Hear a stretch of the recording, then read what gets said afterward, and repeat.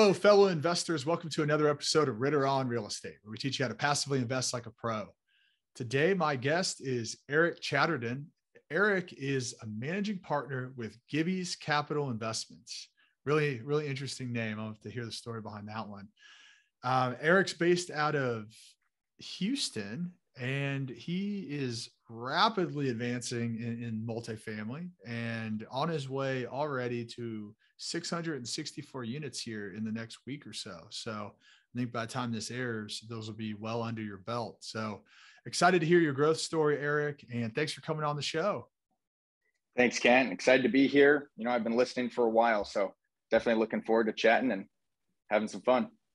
That's awesome. I always love to meet listeners too. So this is a treat for me. Well, Eric, let's get into your backstory a little bit. So before we dig in, tell us who you are and how you got to be where you are today. Sure. So like you said, Eric Chadderdon, I grew up in and around real estate a little bit. My family grew up in a family of real estate entrepreneurs that had, both single family and small multifamily buildings. But part of the reason why I jumped into the multifamily space was because my family, I felt like they were doing it wrong. They'd seen a ton of success throughout their life, but they were self-managing every single one of their properties, including the multifamily buildings. And I just saw them working their life away, and they're in their 60s working 14, 15-hour days. And, I saw success in a different light. I saw success as something different. And I also wanted to help them get away from that. But, I went to college at Boise State, go Broncos, and got 2 degrees from Boise State and was in sales for 12 years before jumping into real estate. Had no previous real estate experience at all. Even though my family was in real estate, I just kind of did chores for them, never really learned about the business side of things. So, a lot of different motivating factors to kind of push me in this direction. But after 12 years of being in sales and seeing a lot of success in that space, I just needed something new to challenge me and stretch me and really make me better. And that's when I jumped into multifamily. So here we are. And I mean, it's just such a common story, right? Of this kind of this career and real estate becoming this second career because you've realized something was lacking in that first career. Maybe it was freedom. Maybe it was, the ability to just build passive wealth. I mean, a lot of different things, right? But I think that is a common theme with folks that we have on the show. It usually is kind of a second life, right? And what I think is interesting about yours is that, you saw your parents in real estate grinding away, like you said, 14, maybe 15-hour days. Yet you chose to go into real estate. I mean, that seems like something. If I was looking at that, I might be like, that seems like a lot. I mean, you're in sales, right? You're doing great, right? You're training sales teams. So what was it that you saw in real estate that made you say, even though these guys are grinding 14, 15 hours a day, that's what I want to do? Yeah. I think it took seeing it from a different light, truly. There's enough things going around on social media these days where you can learn from a variety of people doing a whole bunch of different, things within real estate. Right. And so I think being exposed to, some different avenues of, earnings and winning in the real estate game really kind of inspired me. But the biggest thing for me was just their time. They both had 9-to-5s and they were both running these properties full time, answering calls in the middle of the night, running and fixing toilets, shoveling snow. And we were in Southern Oregon, so we got heavy snow. And really the only things that I did for them were shovel snow and mow lawns. And so, I don't know. I hated seeing them work on that side of the business, work in their business, not on their business. Sure. And I really wanted to make a commitment to myself to find a way to, build a platform and build a structure in my business where it could just work on it, not in it. And, I found a mastermind group that I joined, and I saw the way they were educating their students on how to do this. And I was like, man, this is wild. You can do this without having to be grinding every single day at the property, dealing with tenants and toilets and termites and all sorts of things like that. So I just kind of jumped in and learned from people that were doing it at the level that I wanted to do it at. Gotcha. Okay. So you realize, okay, this, you're looking at your parents and saying, okay, there's got to be a better way out there. And There's you got to went, be a better you way. went, you sought out some education, you found a mastermind group. Through that, you were able to learn a different way of approaching things. Sounds like a little higher level. Sounds like not self-managing. I mean, your parents, and not in any negative way, but we're kind of, sounds like the traditional mom and pop, right? Where they're kind of controlling everything, running everything, but it kept them, I like how you said that, in the business versus being on the business. So you go out, you educate yourself, you find a different way. And not only has that had a pretty profound impact on your life, but it's also had a pretty profound impact on your parents' lives, right? So tell me a little bit about that story. Well, part of the reason why I did this is I wanted my parents to learn how to be passive. They've, like I said, in their 60s, still grinding, and they've worked their tails off their whole lives. And I just feel like they deserve to, relax a little bit. And through some of the education that I got from the Multifamily Mindset, Tyler Deverell and Ryan Woolley, those guys showed me, if you can tackle these large buildings, team up with people, surround yourself with people that have done this, then you can tackle these large complexes, 100 to 300 units, and which justifies having a property management company. And then also, you're able to bring in passive investors, which is what I wanted to help my parents become. And you fast forward to today, my parents have sold all of their assets in Oregon, which is a very tenant-friendly state. And I'm in Texas, so they were, happy to redeploy their funds into some of our deals. But they've now invested in several of my multifamily deals, and it's pretty cool to see what they're doing now. So that's awesome. So you're able to use your education, show your parents a better way, get them out of their grind, managing their properties. Now they're passively investing in your deals. That's pretty cool. I love that story. Thank you. Yeah, it's been cool. And it was funny, right when I first joined up in this mastermind, I had to have a pretty candid conversation with my dad. He's like, well, why would you do that? I can teach you everything you need to know. And I had to tell him, I'm like, well, Dad, here's the thing is I think they just do it better. And not that you haven't done really amazing, like it's incredible, but you're stuck in this old way where you have to be the one that fixes everything and does everything. And just like you said, the old style mom and pop shop, and there's better ways. And I just wanted to help them see that. That's awesome. And was he open to that conversation? It was tough. My mom was super open and she was very supportive. Dad took a little bit longer to get on board, but now they've invested into 3 of my deals passively, and they're happy. So I'm curious. Adopted the model. Yeah, I'm curious, just because like I can imagine that would be a pretty hard conversation, especially with somebody that's maybe been doing it for 20, 30 years, right? In a certain way. Yes. And so, what was the tipping point where Dad was like, okay, maybe Eric knows what he's talking about here, and where you really got him on board?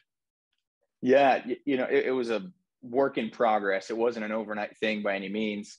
He started seeing some of my transition from when I started to where I was going. I started throwing out a little bit of educational content on my social media.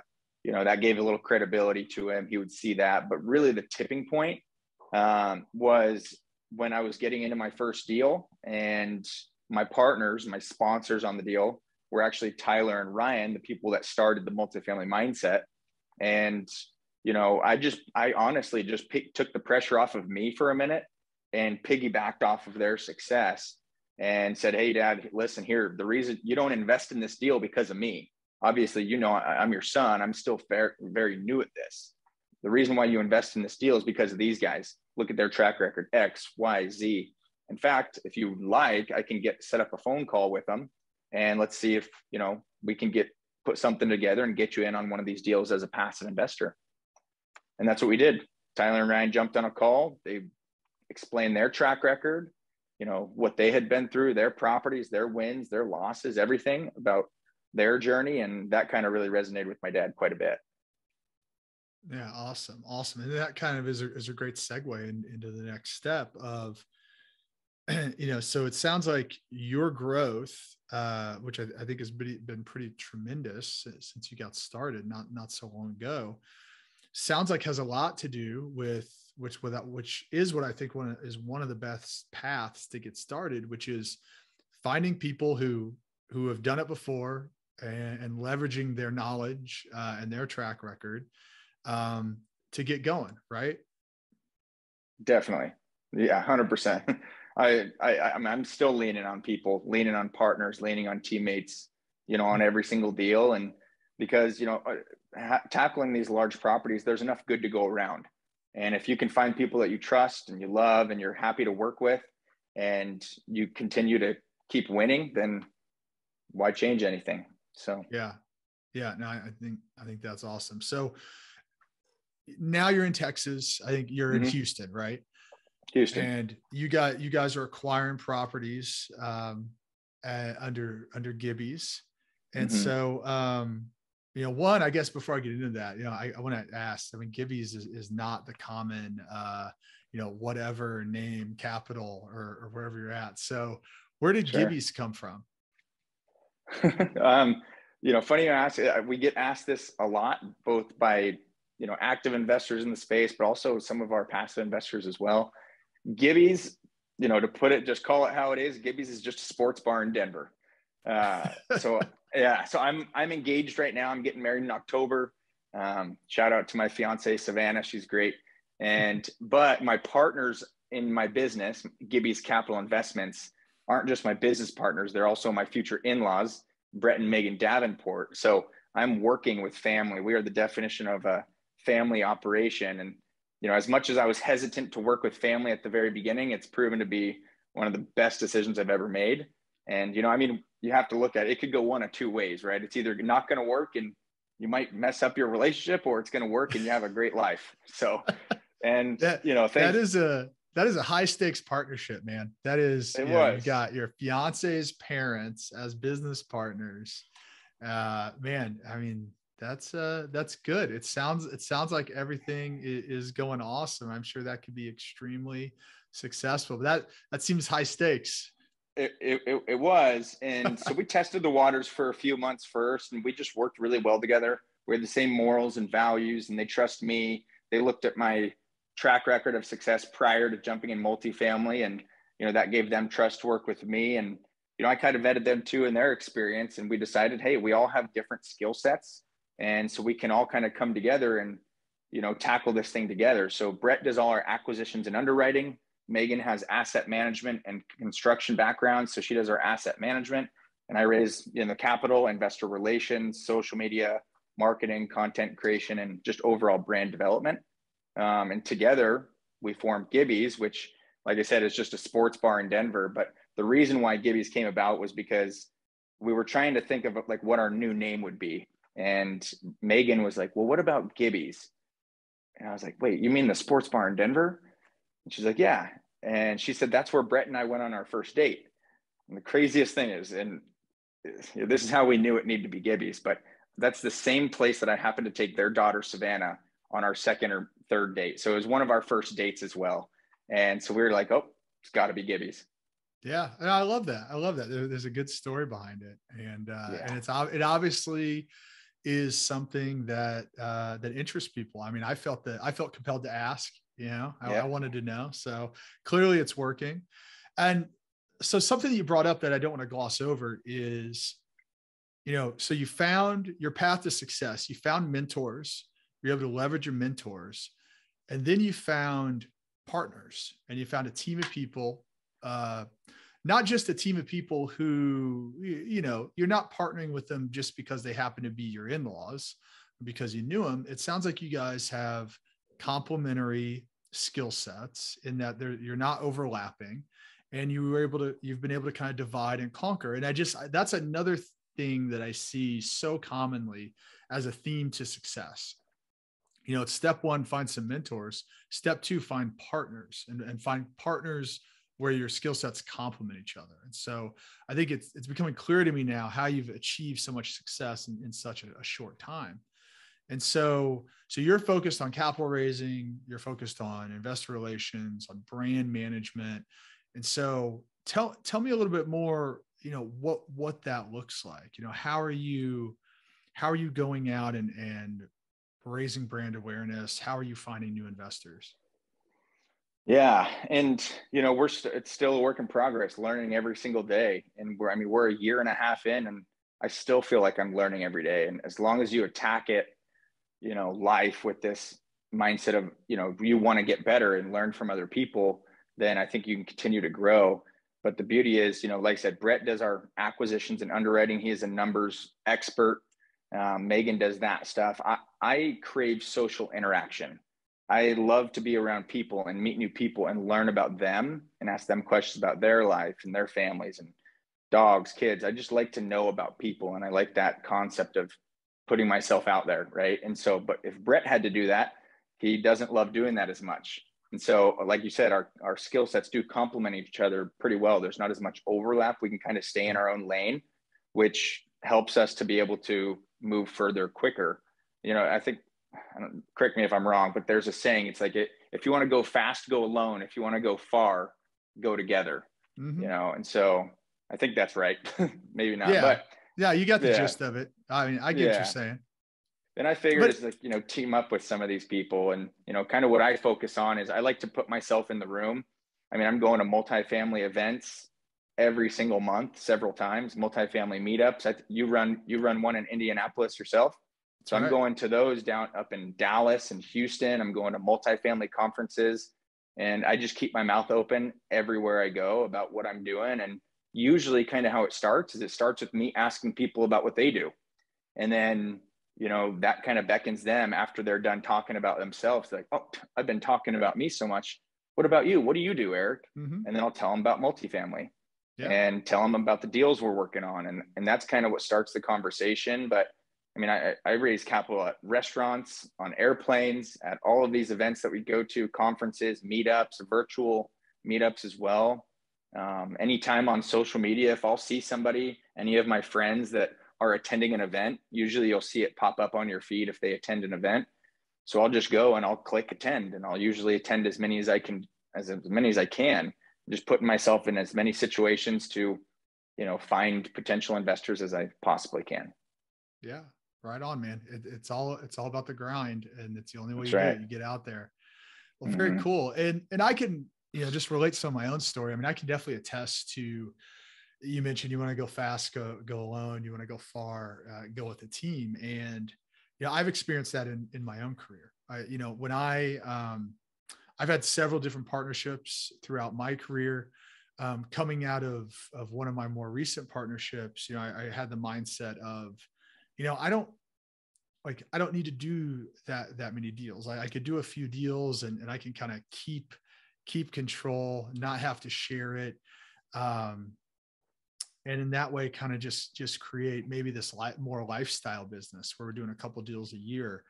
And, and I think it's true that you can move a lot more quickly that way, but it really does limit your growth. And at the end of the day, that's kind of what I came back to, is like, while that was what I thought I wanted, it just didn't feel right. It didn't fit who I was, because in the same way, I love working in teams. I love celebrating with people. And it's not so much fun to celebrate a win by yourself. You kind of turn around to give a high five and like nobody's over there. And so so now that I've come kind of back around, because I've had good partnerships and bad partnerships, and come back around to this idea of partnering and opening up and really allowing other people in and sharing the pie. My growth, same way, has been kind of exponential, and not specifically even in the deals, but just in the people I've met and the conversations I've been able to have, and how my network has built. And so it's definitely been a path for me as well. And so I can attest to that that it really is the way to grow. It's to find good partners. It's to divide responsibilities. Like, we all have a highest and best use, right? Mm-hmm. We all have something that we are great at.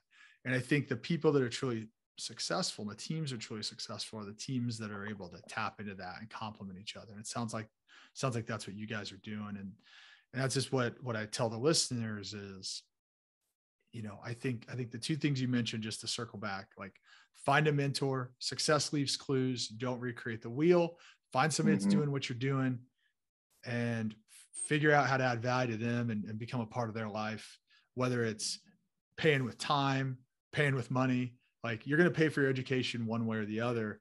Either way. You don't want to pay for your education through mistakes that could have easily been avoided. That's a long, slow path.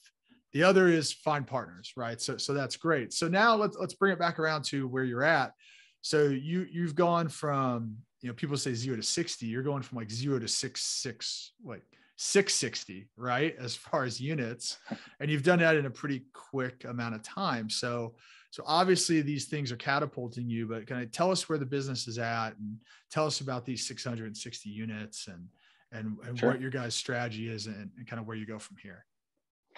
Yeah. So we're, you're pretty average, syndicators. We love the, B and C type properties. Sometimes we'll look at an A. We have different investors with different investor appetites, but we really target those value add deals. And we exclusively right now, invest in Texas. Our whole portfolio is in Texas. We've got one deal in Fort Worth, and then all of our other ones are in Houston, Texas. So really trying to help people break into this market. And we have a lot of our investors that like this market. So we keep investing here. We've got, we all live in Houston. All of my partners do. And part of the reason why, go back to my parents for 2 seconds, that it's just cool because they're now, moving to Texas now. They sold all their assets in Oregon, which is great. They're moving to Texas. First time I've lived by them in 13 years, right? But where the business is at now is, we're at a year and a half ago, 0 units. We closed in November that was 368 total. That was our second deal at 368. Right now, we've got 2 deals we're about to close on in the next week and a half, another 128 unit and another 168 unit. And then 2 days ago, we just got another LOI accepted on a 60 unit. That'll put us at 724 units once we close on that. And so, yeah, it's taken off really quick. It's proven, there's been challenges. It hasn't been sunshine and rainbows. And I don't ever try to paint that picture that this is easy. It is not. And that's why I'm grateful for the mastermind that I joined. It's called Multifamily Mindset. They teach a lot on mindset. And I think that's super important because there will be hurdles. There will be challenges. There will be times that stretch you and challenge you and maybe make you want to quit. And if you're one of those people that just folds, you might not, see the fruits of your labor. Right. And that's why I love surrounding myself with other people, because as strong as I feel like my own mindset is, well, man, there's times I get challenged too. And there's times I need help, and there's times I need to lean on other people. And that's when you lean on your mentors, your coaches, your teammates, your family. And when you can do that, then it helps you kind of keep pushing through. So yes, we're very grateful, very blessed for, where we're at in our business. We're starting to get to that point where we're scaling. And right now we've kind of got a good problem. We've got more deal flow than we really know what to do with. We're underwriting a ton of deals. We spent a year just building phenomenal broker relationships out in our market. And that has proven to be extremely valuable. The one thing holding us back at this point is, being able to have enough capital to fund the deals that we want to pursue. And so usually what we'll do is if we find a deal, we'll team up with other partners that we can to tackle it. Yeah. And so are you guys syndicating all these deals? Gotcha. Yep. Gotcha. And so, yeah, that is a great question. You guys have ramped up so quickly. How are you going about raising capital? Is it individual investors through syndication, or, how do you find the investor pool to bring into these 700 units? Yeah. So similar to what I was saying before, I'm just always keeping my mouth open, but social media has proven to be a huge tool as well. The more educational content that we put out, the more engagement I seem to get. But not just that, it's just, putting yourself in the room, and also connecting with other partners that are doing this at a high level that also have the ability to bring some funds to the table. So on these deals, it's not just me raising capital. It's a full team effort. You know, we're all bringing in investors that we all have relationships with to tackle these things together. And sometimes we'll have two teams on it, you know, our Gibby's team and another team, or our Gibby's team, another team and a third team. And, you know, together we tackle these things. So by no means is it all me, but, you know, we're learning from each other on every single deal. Gotcha. So expanding the partnerships even further to Big time. different groups to take down these larger deals. Gotcha. Mm-hmm. Very cool, man. And you and mentioned, yeah, go ahead. I was just going to say, I'm also just starting to tap into the power of LinkedIn, just learning the ins and outs of that and learning how to target and connect with multiple people within our market. You know, you can get as granular as you want. You can even get to the point where you're targeting, you know, executive VPs of a company that have 10 plus years experience within, you know, X amount of miles from where you are. You know, you can get that granular if you'd like, and request, you know, friend or, you know, ask them to follow each other and then connect with them over messages and just try to build a relationship and see if they've ever looked at investing in real estate. Yeah. Start the conversation. Yeah. I think I can attest that LinkedIn is an extremely powerful tool, and the segmentation is incredible to get really specific to your message. Right. And I think the balance is, which it doesn't sound like you're doing at all, is not spamming these people. But I think, like you said, niching down allows you to be specific enough to really give them a relevant message and something that's really going to provide value to them. Right. Versus, I mean, you get a lot of these, I'm sure you get a lot on LinkedIn too, just the generic, hey, want to connect, want to pick your brain type of thing. That stuff doesn't work. But sounds like the way you're approaching it, really niching down and being specific, you can really give an impactful message to these folks. So that's awesome. And even, yeah, go ahead. I was just gonna say, and even if you don't get them to want to invest or anything right there and then, you know, if you're still putting out some content to add value to people, or, you know, similar to you in this podcast, how to, you know, with passive investing, just educating people on passive investing or what you're doing, you know, they're going to see that content eventually, you know, hopefully. And if they do, if they see it over and over and over, maybe that'll inspire a question eventually. So, yeah. And I think that's the right point of view. I think where people go wrong with social media is they expect like, oh, I'm going to go out and I'm going to do a Facebook ad and I'm going to get all these investors. I mean, it's really not how it works. It's like, you got to think about it as those are the people that you may build a relationship with now that are going to invest with you like 3 or 4 deals from now. Right. So you're always planning ahead. You're always bringing in new investors because it takes people a while to build trust. Right. There's not a lot of people, and, you know, some will, but not a lot that are going to come in right away and just say, yeah, we're ready to go. They want to see you. They want to get to know you. They want to see that educational content you're putting out. Right. And that helps them build that relationship with you where they feel like they know you, they like you, they trust you. Right. And then maybe 3 deals down the road, now they're ready to go.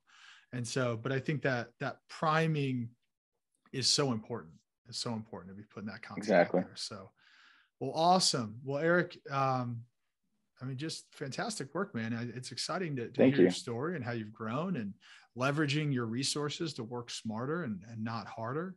And so what's in the future for you guys?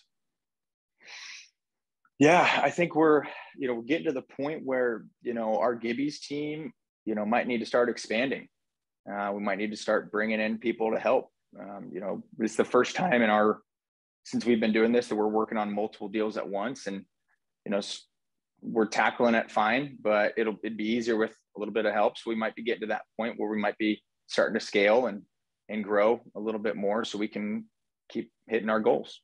But I think just keep tackling deals in Texas and, you know, building a good footprint here and really building a strong reputation with investors, brokers, and other active, you know, syndicators as well.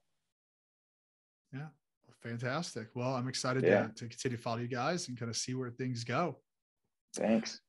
So as we get into the show here, I want to take you through our keys to success round. There's 4 questions I want to ask you. The first one is, put your hat on as one of your investors. And if you were going to invest in somebody else's deal, you could only ask them one question. What would that one question be? That's a good question. I think I'd ask them about their track record. I would. I think, challenge it. I'd ask them, what challenges and struggles have you gotten on other deals? Have you had on other deals? Because I think you learn the most from your failures. And I think, if they've been challenged and stretched and run into hurdles in the past, then they probably won't run into those in the future. So asking them about, deals they've gone full cycle, what's your track record? And if they don't have much of a track record, make sure somebody on their team does, or they're partnered with somebody that does. I think that's what I would ask about their track record and, what struggles and hurdles they've had to face on previous deals. Yeah. I mean, I think you're exactly right. You learn more from your losses than you do your wins. And hopefully those are things you're not going to repeat again. I mean, I know I've got some, I know everybody does. So if you've been doing this long enough, what are you most proud of in your career? I think this one's easy, actually. So what I'm most proud of is tie it back to my parents, not my fiance's parents, not my business partners, but my actual parents. Seeing them work super hard and grinding, like I said, 13, 14, 15-hour days. I'm proud of the fact that now they've invested in three of my last three deals that I've done. They've since then sold all of their assets that they owned in Oregon and their home in Oregon and moved down to Houston, where now they're retired. So I've gotten to retire my parents. They bought a house out here. Dad bought a Tesla. He's no longer an active investor. He's got time. He's been riding his bike like he used to. Like, he loves riding his bike. So he's been bike riding a ton. And really, my parents just have more time. They get to finally relax. And, now they're making, from their passive investments into my deals, they're making over $250,000 just from the passive income, the passive cash flow, not to mention the equity when we sell. And so I think I'm really just proud that I've been able to help them get to that next point in their life to where they don't have to be grinding that hard. That's awesome. And that is something you should be proud of. Absolutely. Yeah. So what's a book that everybody should read? Oh man, there's a million of them, but there's a couple that have really impacted me quite a bit. I think Atomic Habits is amazing. Especially I think it's just an incredible book. I've read it several times, but really there's one main one that has had a big impact on me, and it's Failing Forwards by John C. Maxwell. It just teaches you to shift your mindset to look at failure as instead of a bad thing, and actually seek out failure, because just like what we just spoke about, people learn most from their failures. And, they say the people that have succeeded the most and, the wealthiest people in the world have failed more times than we've even tried. And so if you can just attack things and learn to look at every failure as a lesson, and then try to apply it in your actual life, like look at, before I ever got my first deal, we submitted 27 LOIs without getting one accepted. And so if I just didn't learn from each one of those, I wouldn't have gotten better. But instead, you're going to the broker saying, hey, what could I have done better to be a little bit more competitive in this deal? Can you give me a little guidance of how I could have been more competitive and earn this for the next one? Just trying to get better from each one. And I think Failing Forwards, John C. Maxwell, it's a good one. Yeah, nice. We'll make sure that the books are listed below so people can check them out. And lastly, what is your number one key to success?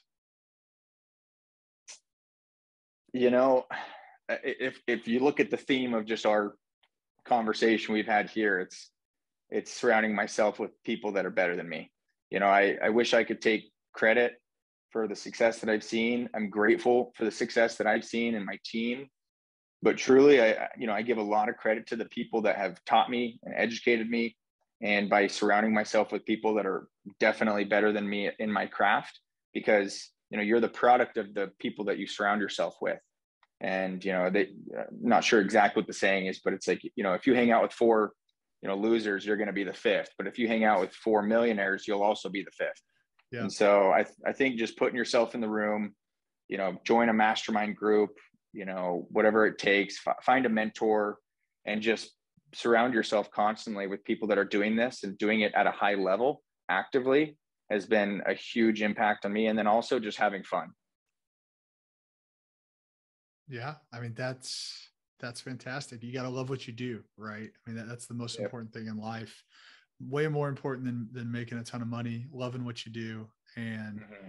yeah, I love how like you said, surrounding yourself with great people and really putting Mm-hmm. yourself out there. I mean, a lot of your story is you put yourself out there in multiple ways and you're getting paid back for that. I think it's easier for some. Maybe it maybe sounds like it comes pretty natural for you.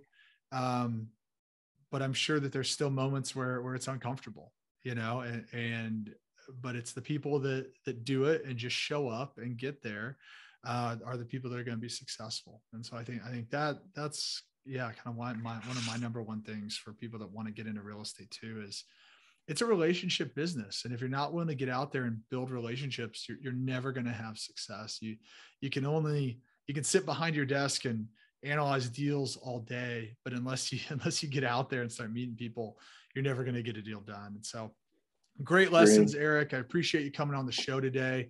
If people want to learn more about what you and Gibby's and the crew are doing, how can they reach you?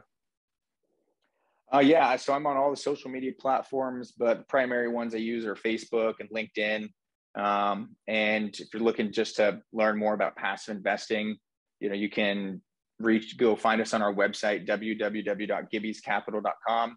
And we also have a recorded webinar. You can go learn more about passive investing as well, www.gibbyscapital.com/webinar, and take a look at the video and see if it helps.